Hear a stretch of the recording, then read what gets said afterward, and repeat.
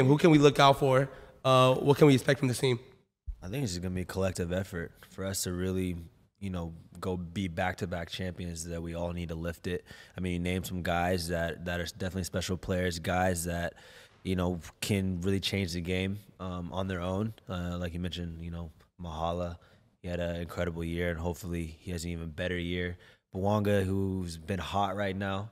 Hopefully he can continue on that front and score a lot of goals for us and be special. And then Charlie Candle as well, Carlos Vela. All right.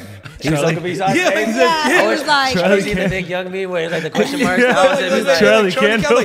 Julio was like, Charlie Candle. That's a good one. That's a good one. I never heard that one Charlie before.